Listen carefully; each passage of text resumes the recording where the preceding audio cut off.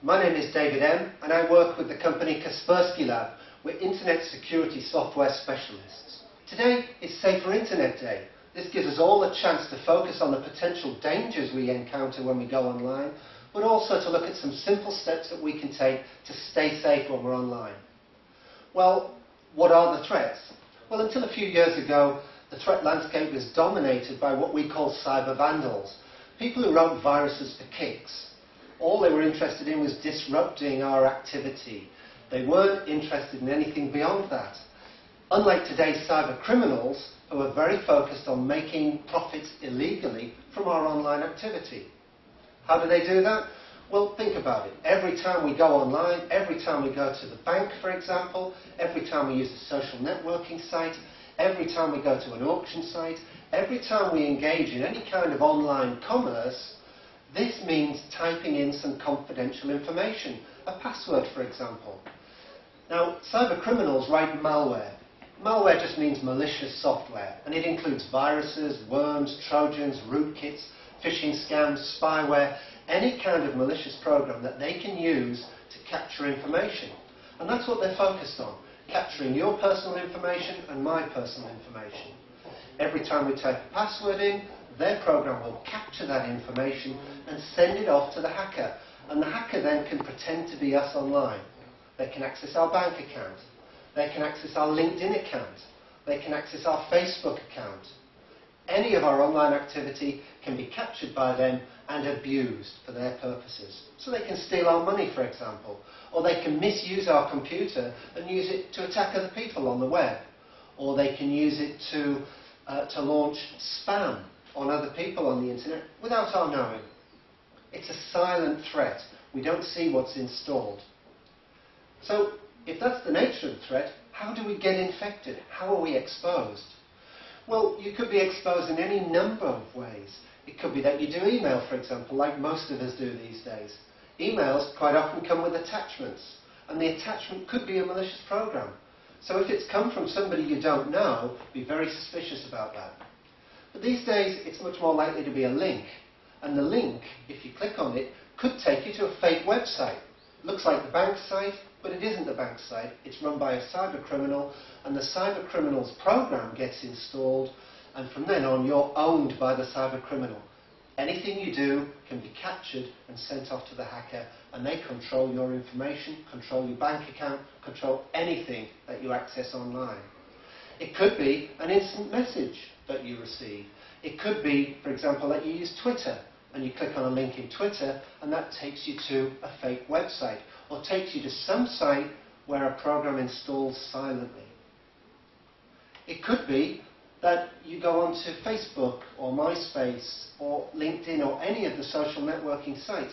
Now remember, we all want to go to those sites to share information, to meet people, to keep in touch with people we already know.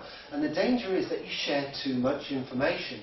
And the more information you share, potentially the more cyber criminals can find out about you and gather personal information, who you're married to, what your pet's name is, any of your interests and activities online.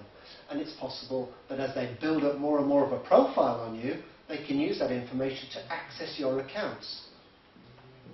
It doesn't just have to be email, instant messaging, social networking, of course. It could be anything you do online.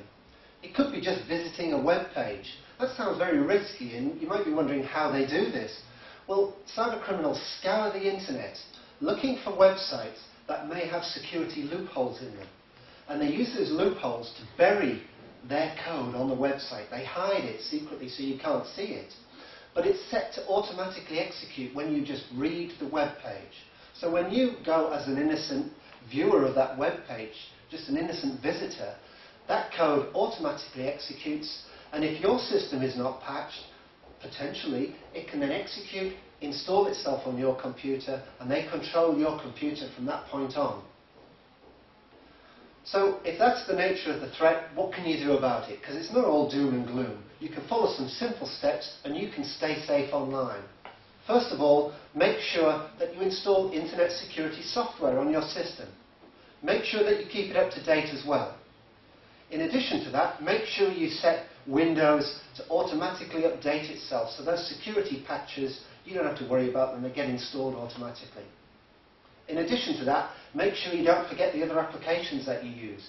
Although Windows installs updates automatically, other applications that you use may not. So make sure that if you're using Adobe Reader, for example, or make sure any other application you're using, you update it, you have the latest version, and it's secure. In addition to that, remember that your data may be exposed. You may have important files on your system, documents, photographs, and so on. If you lose any of those, where would you be without them? So back up that data regularly. Make sure it's backed up to USB, make sure it's backed up to CD or DVD.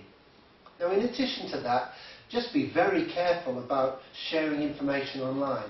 It's not just clicking on email attachments or following links. It's also the information you share with people on social networking sites. Don't just assume that somebody is who they say they are. And if you're on an untrusted site, or if you receive an email or an instant message from somebody and you don't know them, just be very, very careful. In fact, it pays to be very careful whoever you're dealing with online. In addition to that, it's not just you need to keep safe, it's also your children. You've got to keep them safe. That means installing parental control software on the system, not so you can spy on your children, just so that you can keep them safe. Parental control software will make sure that you can limit their exposure to people, let's say, in chat rooms who may decide that they want to prey on your children. Or you can limit their exposure to unwanted content, sexual, racist content, anything that you would be uncomfortable your children accessing. So install parental control software and help to keep them safe that way. In addition to that, try to share your children's online experience. All too often there's a temptation today to give children a computer and let them keep it in their bedroom. But there's a potential risk involved with that, because what they do online doesn't happen under your watchful care. So keep the computer in the family room. You use it, they can use it, and share what you do as a family. And very important this, encourage your children to talk to you, so that if they encounter anything online that makes them uncomfortable, they share that with you, and you can take further action by talking to the police if need be. So today is Safer Internet Day, but it's important that you follow these guidelines to stay safe whenever you're online. So my name again is David M. I'm from Kaspersky Lab. Stay safe online.